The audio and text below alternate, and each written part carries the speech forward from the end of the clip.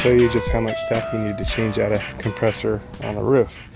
That's actually not everything. You also need the can of refrigerant, and you also need the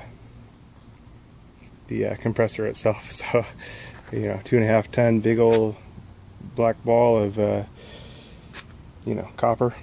Anyway, got nitrogen float through the system as we're doing it.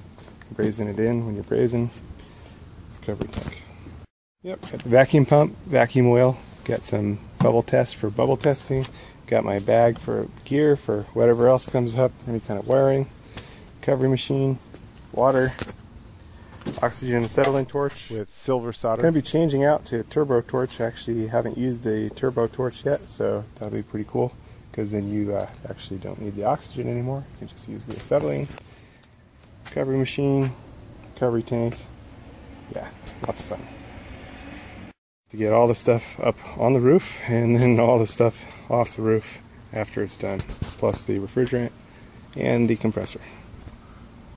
And I've got my gauges back there in the blue case, and we'll also need some channel locks. And you'll also want to add a new filter dryer, because the filter dryer can help absorb moisture. Vacuuming will get most of it, but if there is a tiny bit left, the filter dryer can help protect the compressor.